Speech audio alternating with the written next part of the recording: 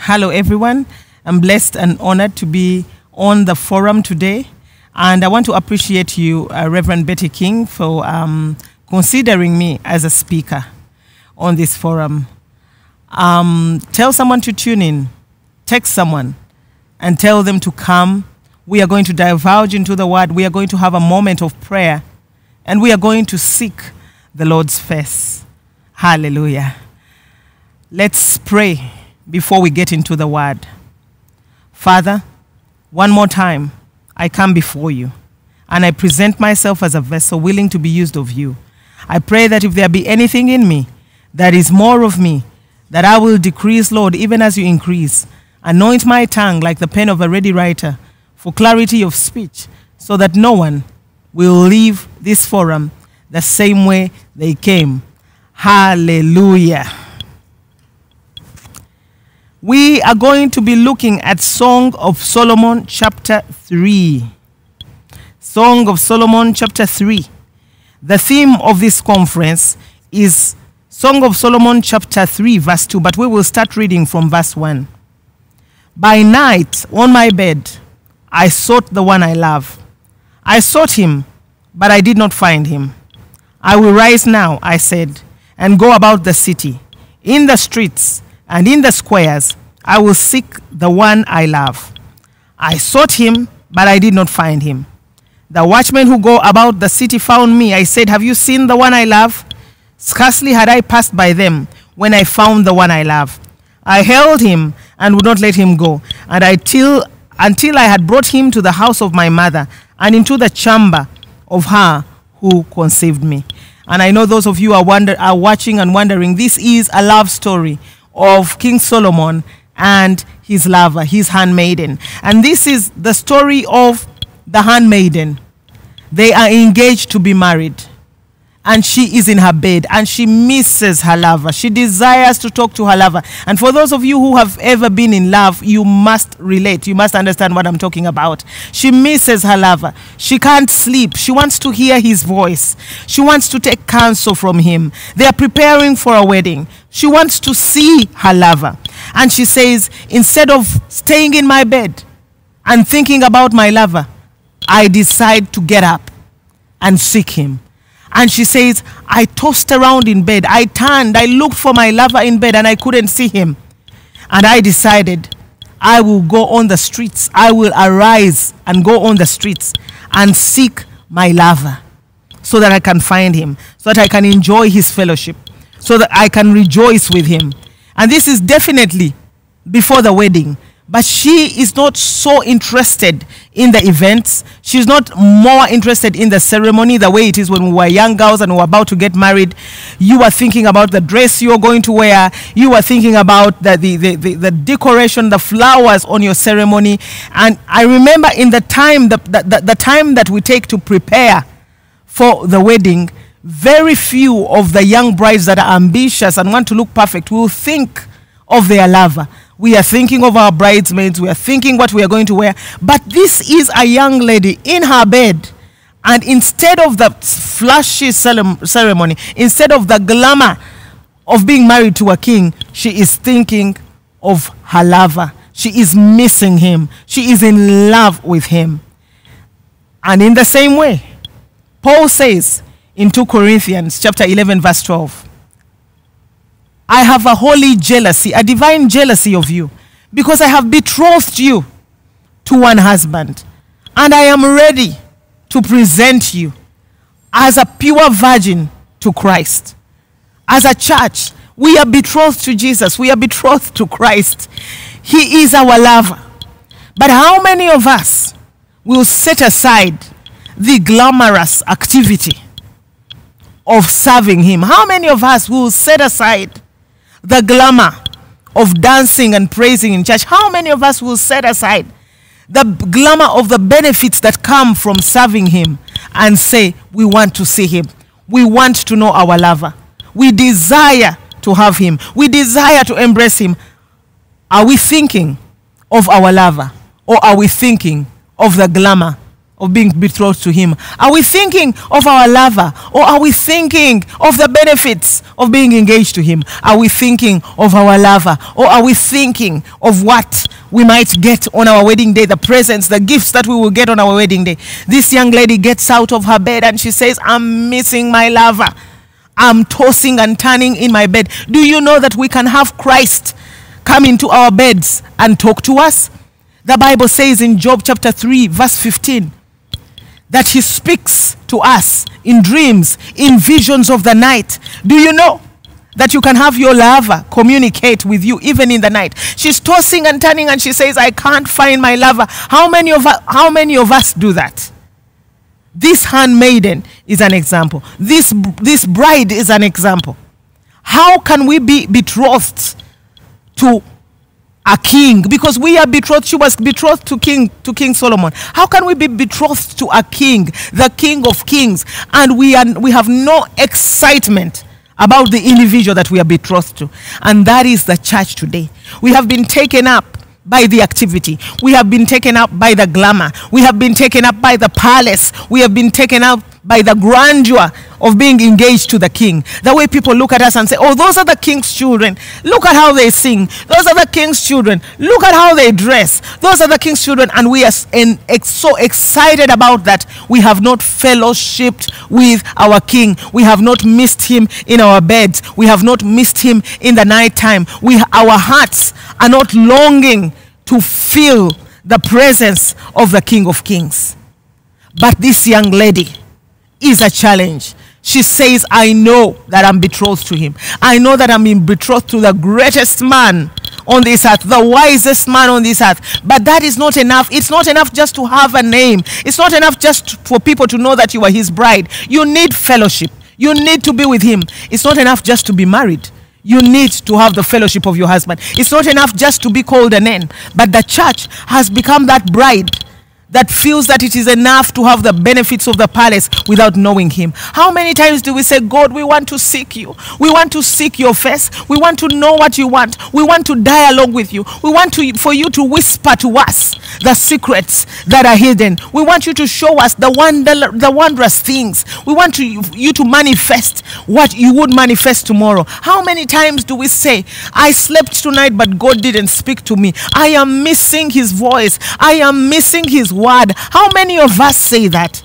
No, we are more interested in the glamour of the palace, the provision of the palace. What is the king going to get me? What am I going to wear on my wedding day? What am I going to look like when I come to meet the king?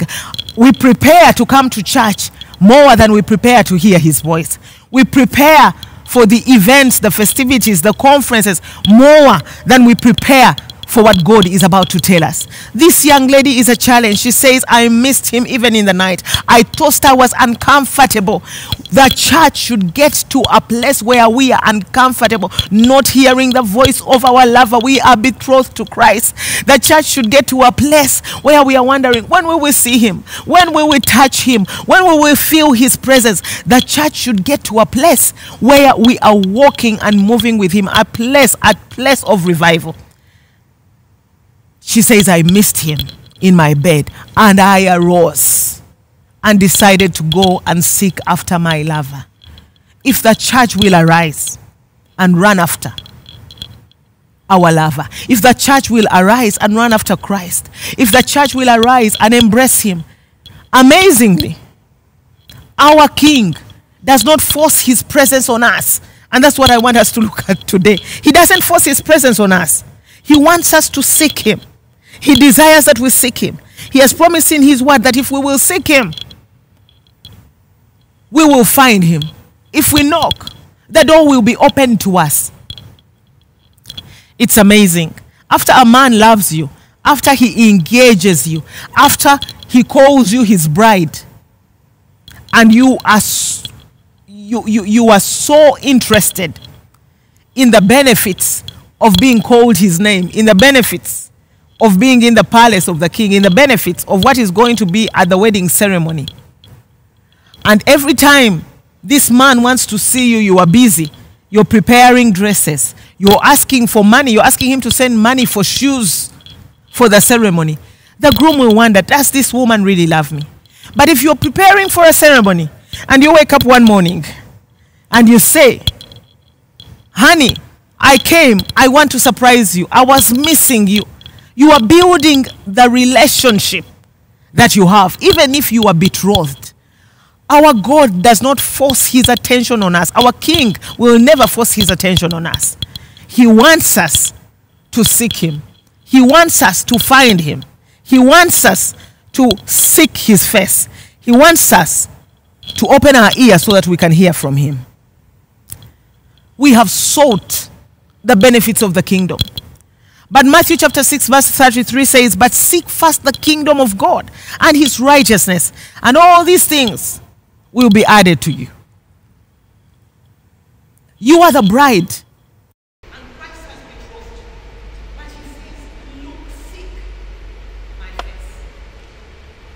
Seek me first.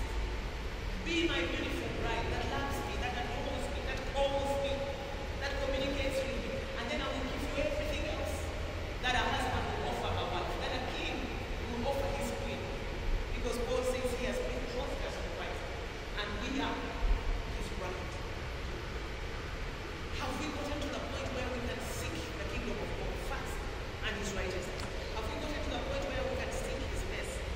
Or are we those brides that are enjoying the palace beds? Are we those brides that are enjoying the palace dining tables? Are we those brides? She said, I tossed around in my bed. I sought my lover, but I couldn't find him. The perfect love story. And I wish that the church could relate. But unfortunately, we are living in a generation that doesn't relate. We are looking for the benefits of church. We are looking for the activities of being engaged to the King. But he wants us to seek him first. 1 Chronicles chapter 16 verse 11 says, seek the Lord and his strength. Seek his presence continually. We have a love story with Jesus Christ, and Jesus wants us to seek him continuously, to seek his strength continuously, to seek his love continuously. Not only when we are in church, but when we are in our beds. This girl says, I sought him in my bed. I sought my lover in my bed. That is continuously. I don't want to have a moment away from you. You are my lover. You are my friend. You are my partner. You are Jesus. You are my Lord. Isaiah 54 verse 5 says, your maker is your husband, the Lord of hosts. It is evident in the Bible that we are supposed to be that maiden. We are the ones that are engaged to the King of Kings. We are the ones that are engaged to the Lord of hosts. But he sought us before we could seek him. And now he requires a return. He requires a balance in the relationship. He says, seek me, and you will find me. Knock, and I will open up the door. The scripture has just said, seek me continually, continually. Every lover wants to be sought continually. Every day, when I call my husband's phone and he doesn't pick up, I'll be hurt. I will be in pain. Because every lover wants to be sought continually. Every lover wants a response when they call. And our King Jesus Christ is saying, I'm waiting. I'm waiting for you to call on me. I'm waiting for you to seek me. I'm your lover. Where are your calls? How come you never call me? You are enjoying my benefits. I'm your king. You are living in my palace. I give you food every day. I clothe you. You look beautiful. You have been titled as my queen. But there is no communication in our relationship. This young lady said, when I did not see him, when I did not feel him in my bed, I arose. And this is where the main script for today is. She says, I will rise now, I said, and go about the city in the streets and in the squares. I will seek the one I love. I sought him, but I did not find him. She decides to leave the comfort of her bed, and she goes through the city. She goes through maximum effort just to find the fellowship of her lover. She goes through cities, she goes through streets just to find the fellowship, just to find the communication. Many of us, after COVID-19, have learned to have church at home. We don't want to get out of the comfort of our beds. But sometimes you feel you need the fellowship. Sometimes you feel you just need to be closer to worship. Sometimes you feel you need to be where you are sure there is no confusion, where you are sure there will be no interruption, where you are sure you are in the presence of God. And then you think of the inconvenience of driving to church. But she says, I will go into the streets. I will go into the squares. I will seek my love. I will do what I need to do to be near my lover, to be near the one that I'm betrothed to be near my king. I will go to all ends across the earth to be near my king. I have an adopted son, and he got married a short time after the COVID lockdown. His bride was in Australia. And at that time, her parents were not sure whether she should marry this Ugandan boy. And they were not really in support of her. But she took a step. There were no planes that would come into Uganda. We were in total lockdown. She flew to Kenya. And then she came through the border by bus, going through maximum effort to meet her lover. And I did his wedding. But they read their oaths as I was doing the wedding.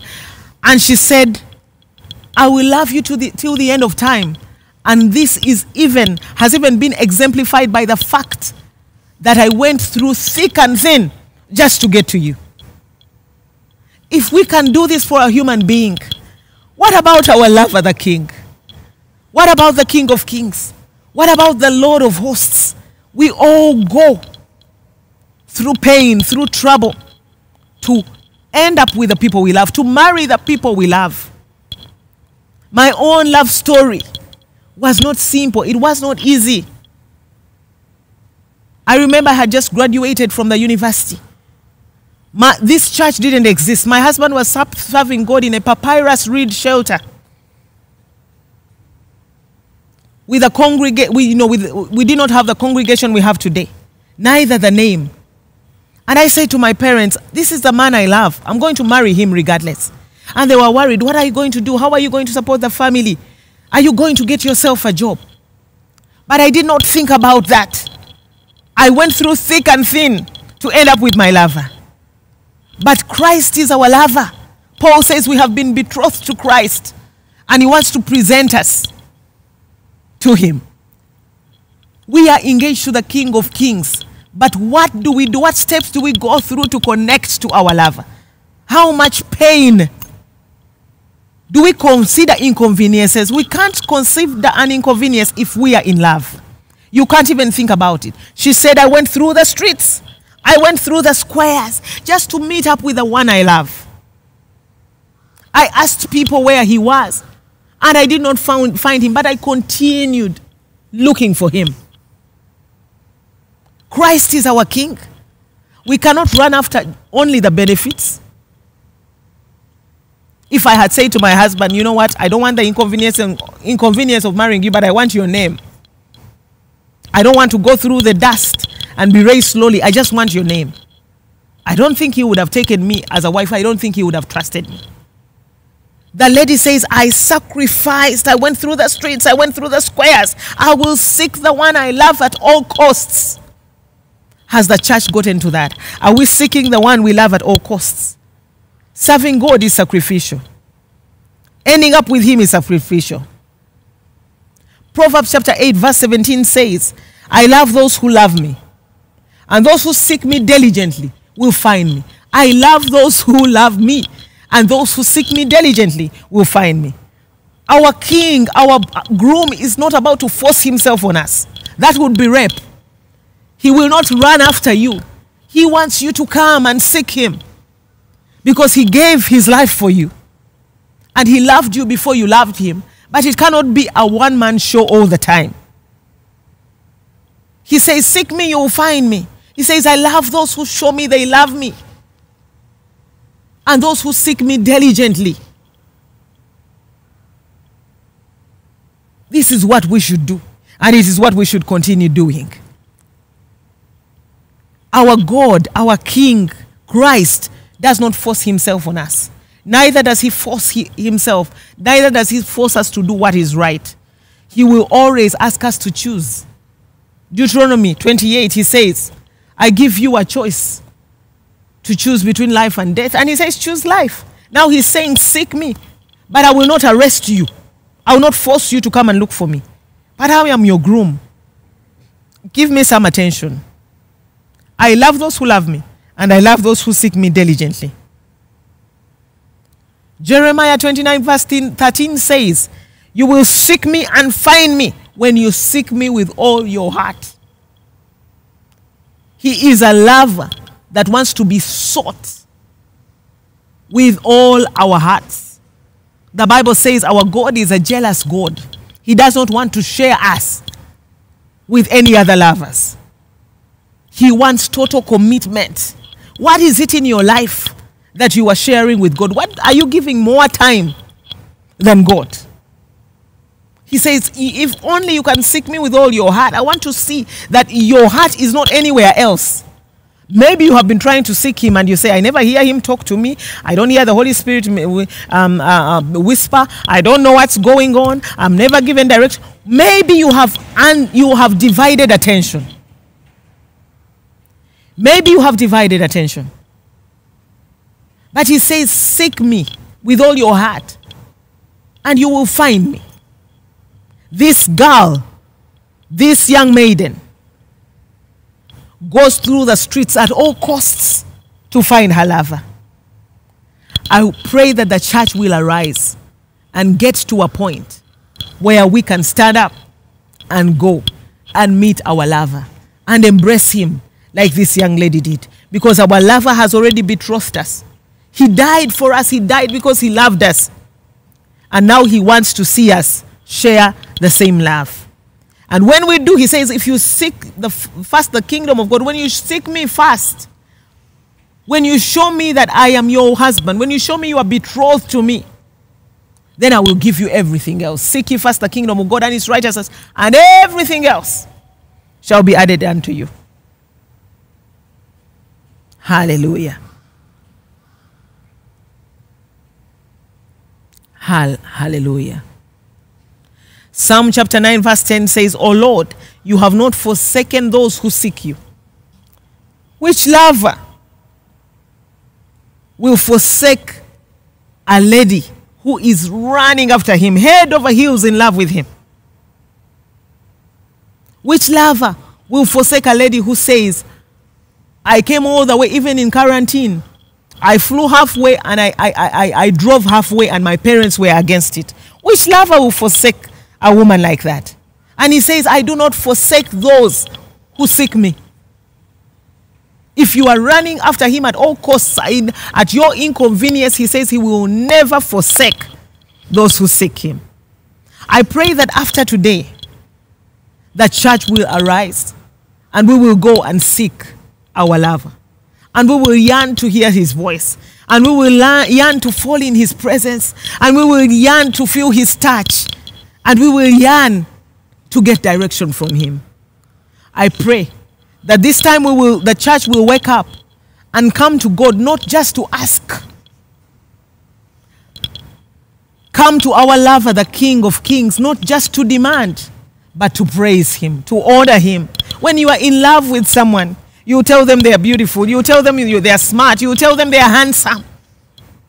He says, I do not forsake those who seek me. It is a promise. If you wake up every day to adore him, if you wake up every day to love him, if you wake up every day to whisper endearments to your lover, he says, I will not forsake you. I will not forsake you. That is a promise. It is sure. So many times we are running after the benefits of our lovers and we are not running after them. And in this day and age, it is called gold digging. When every time you meet your lover, you're asking, I want money for my hair. I want money for a dress. I want money. And that is who we have become. We are already in the palace. Let's seek the king's favor. Vashti was in the palace and she forgot the king. She made herself a party on the side, enjoying the benefits of the king. And when King Ahasuerus called to her, she said, I'm too busy, king. I cannot come. Instead of seeking the favor of the king, she was seeking the favor of a small group of people in the palace. And she lost the benefits of the palace. She was merrymaking, drinking the wine in the palace, and she forgot to heed to the king. This is what the church has done. We have forgotten to heed to the King of Kings. We have forgotten to heed to the Lord of Lords. And he's calling us. He wants to be sought. He wants to be found. He said, I could come, but I can't run after you. This is a love relationship. You are betrothed to me. Come.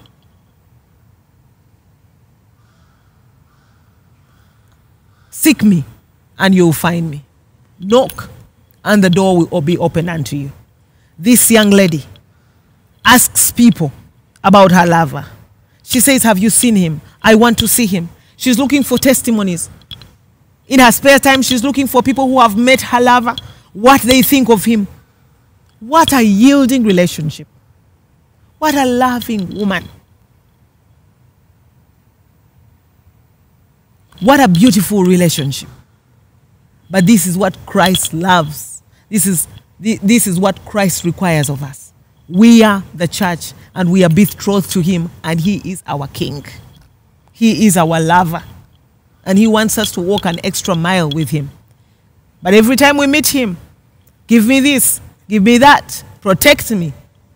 And he says, where is the relationship? When do they ever love me? When do they ever come to me? When do they ever seek me?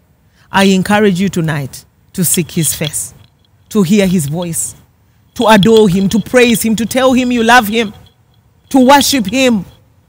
How many times do we worship? Or do we just come into the presence to demand, to pray, to sweat? This young lady is seeking her lover. She's seeking the one she loves.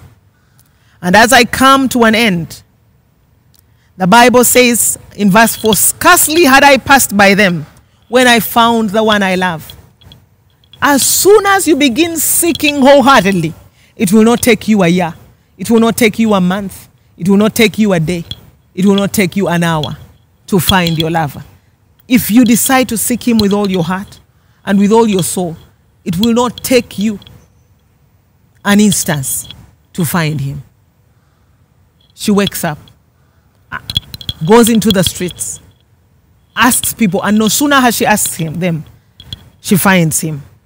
And she says, when I found the one I love, I held him and would not let him go, until I had brought him to the house of my mother and into the chamber of her who conceived me.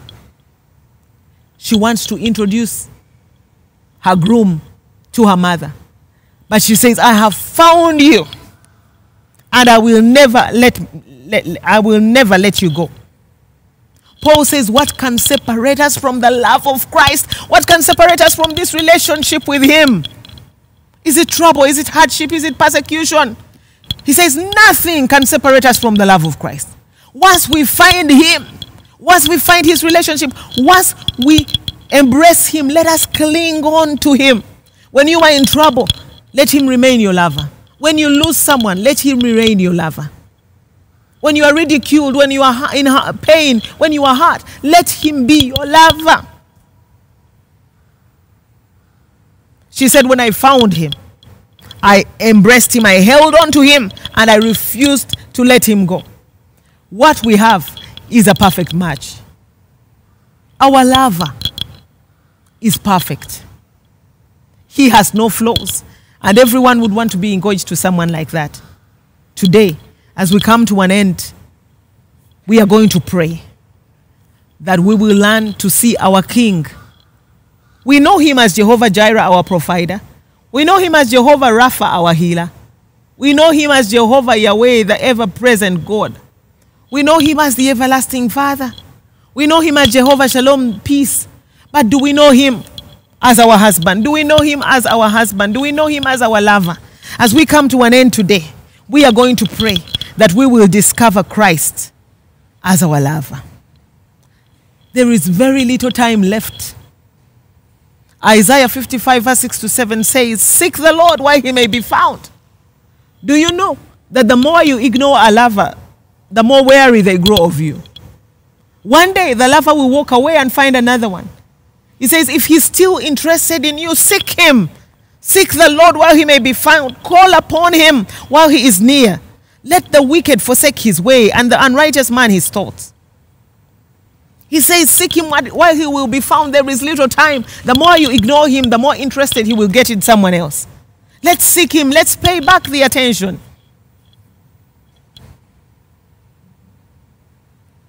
Hallelujah. We thank you, Jesus. Father, we come to you today in the mighty name of Jesus, and we ask you to have mercy on us. The word of God says the Son of Man has power to forgive all sins. And Father, though our sins be as red as scarlet, they shall be as white as snow. And though they be as red as crimson, they shall be as white as wool. Have mercy on us and cleanse us. We have sought the benefits of the palace because we are betrothed to a king. We have demanded from the palace. We have utilized the palace utilities.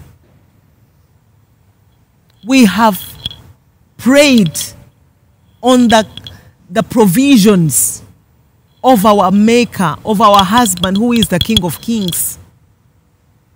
But we have forgotten our lover, who is the King. And today, oh God, we come back to you. We are returning to our first love. Like the prodigal son, wearied of spending his father's money without a relationship, and came back to live with his father. So we are coming back to you today. We want to live with you. We want to hear your voice. We want to feel your embrace. We want to know your touch. We want to be next to your body. We want to feel you even in the night because you are our lover. Father, we pray that with anything that has caused divided attention, that has caused us not to seek you with all our heart, we pray tonight in the mighty name of Jesus that you will remove every distraction so that we will hold on to you and come back and seek you with all our hearts. And Father, we pray that even after we have found you, we will embrace you and not let any distraction pull us away from you.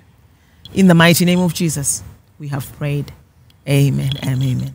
And if you are watching and you do not know this lover, you do not know this king, you do not know our Lord, and you say, men have disappointed me, my wife has disappointed me, my husband has disappointed me, my boyfriend threw me out. I want that lover. I want the perfect lover. I want a lover that is a king, the King of Kings. Solomon was a king, and his betrothed virgin was looking for him. But we are engaged to the King of Kings. If you want that relationship, repeat this prayer with me. Father, I come to you in the mighty name of Jesus, and I realize that you so loved the world that you sent your only begotten Son, so that whosoever believed in him will not perish, but will have eternal life. I pray tonight, oh God, that I will come into your life and I will be that lover. I pray and I declare that I am being betrothed to you at this very moment. And I declare that I will seek you continually. In the mighty name of Jesus, I prayed. Amen and amen. One more time, I want to thank you all for tuning in. God bless you. I appreciate you, Reverend King. I'm blessed that I'm part of this forum. And see you soon. Bye-bye.